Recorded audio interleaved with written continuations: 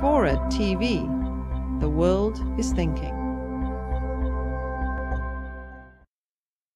I think I came to sustainable preservation and economics for exactly that reason. Poor countries are never going to have, in my belief, enough police to look after all of the archaeological sites that they're trying to preserve.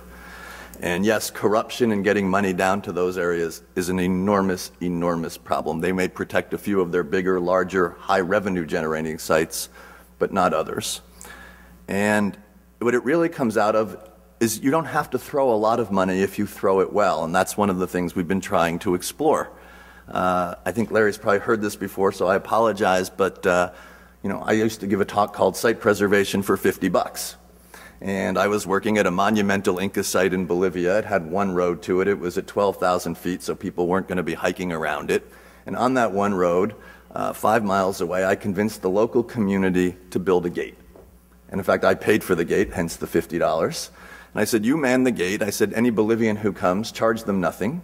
I said, any gringo who comes, charge them $10. And this is a place where the per capita income was less than $100. And they said, no one will pay $10 to look at these rocks. I said, trust me, if they've rented a car and a guide and driven 150 miles to get here, they will pay you $10. And sure enough, as soon as we started generating $40 or $50 a day, attitudes about the site changed. People cared about protecting it. We were finally able to stop grazing. We were finally able to stop growing crops. We were finally able to train tour guides and bring them in. Now, I'm not saying $50 is going to be the number. I think that was an extraordinary case.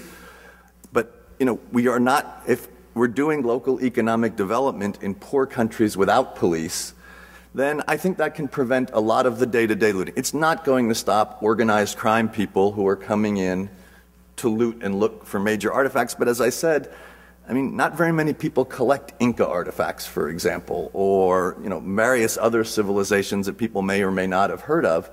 That's not where the collection and the museum quality is. So we can preserve an awful lot of the record that way. And in poorly policed communities, archaeologists don't get to work in them without local support. And believe me, those communities are very tight-knit, and they can prevent people from looting. I've seen it time and again.